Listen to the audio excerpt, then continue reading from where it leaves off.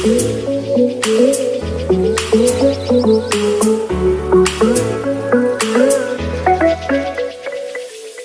lovelies! So today we're going to be making a usual suspect in any Arabic kitchen, and that is Koussa Mahshi, which is stuffed courgette, zucchini, marrow. It has so many names, very confusing, unless there's a difference that I'm not aware of. But anyway, so let's get cooking. And this is a really easy recipe. It's a family favorite and we do it a lot at home. This is my mommy's recipe. I miss you, mommy. And it's amazing. So let's start.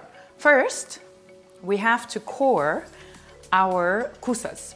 So take your koussa and cut off both ends.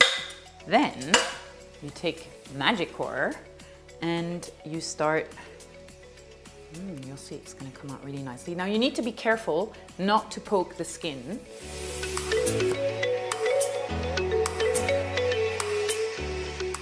So the great thing about stuffed koussa is that nothing goes to waste. And I have a video on my YouTube where you do ajje, which is an omelette with the inside, so the core of the koussa, and it's super yummy. So don't worry about this, it's not gonna go to waste. Now to our meat and rice mixture. We have half lamb and half beef. This is about 600 grams. So I know some people use lean meat, but honestly, for me, koussa, when the meat is fattier, it's just yummier. So it's up to you, but don't blame me if it tastes dry. We're going to add cumin, 7 spice and baharat. So 7 spice is 7 different spices. You find it in any supermarket. And then you have baharat, which is 9 spices in this case. So we add both. Then just 1 garlic clove and cinnamon. So the reason I'm putting cinnamon is that sometimes the meat has a little bit of a zankha. Zankha is like that taste that you might not like in lamb, and cinnamon has a way of removing that. So we're adding that. Little bit of vegetable oil, just a little bit. Some black pepper, some salt, and then we go and mix. Make sure it's all well incorporated. Now we have Egyptian rice. So I've rinsed it, and you don't want to put too much. My mom always says just a handful. If you want though, you can put quinoa instead of rice. And I've done that before. Super yummy, super good. I know a lot of you are gonna say, raw meat, but you know what? I eat kibbenaye, I eat steak tartare, and on top of it, there's an egg in there. So I like to taste it because the way this tastes is the way my koussas will taste. So if there's not enough seasoning or not enough salt, not enough pepper, I'll get annoyed later, so.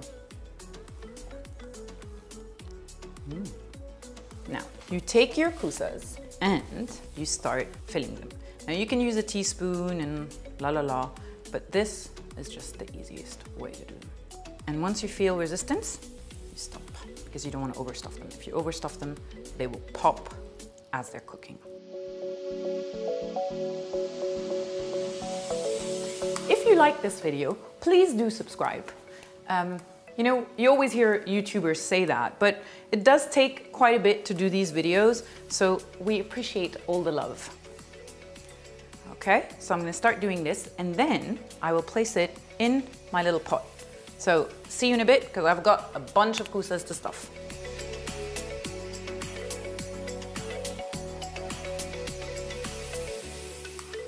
So we finished stuffing our beautiful koussas, and now we're going to make the sauce. So you could do 2 things if you only want to use 1 pot. You could make the sauce here and then drop the koussas in.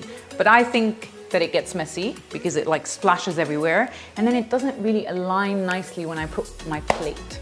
So I'm gonna move this to the side and make our little sauce. So we've melted some butter in here, and now I'm going to add tomato paste. And the thing about tomato paste is, I know a lot of people put it in water and then put it in a sauce, but I feel that tomato paste really needs to be cooked out to get that like metallic-y taste out. So put it in your butter and start like frying it in there. So really cooking it. We'll also start adding our spices. So I've got cumin, I've got the baharat and the 7 spice again. I'm gonna add this here. We need a generous amount of salt, pepper. So all these beautiful spices are starting to smell up the kitchen, really, really yummy. So every Middle Eastern household has their particular Koussa Mahshi recipe. This is mine, so you might see a little bit of variations here and there. But this is so good. I also like to, always when there's tomato, I like to add a tiny bit of sugar. Now water.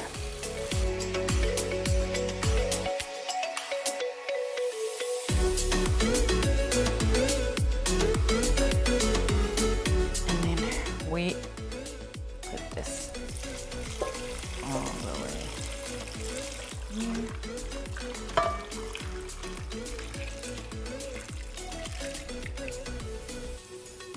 A bit more water just to cover them. And then you take a plate and you press it down. Because what you want is them to cook, but not really to steam. You want to allow that sauce to reduce. So we're going to add some yumminess to our sauce. So you take about 5 or 6 garlic cloves, and then we add dried mint, lemon juice, mix, mix, mix. Generous amount of pepper, generous amount of salt. And this, you pour over your koussa like when they're about halfway done. So take off the plate,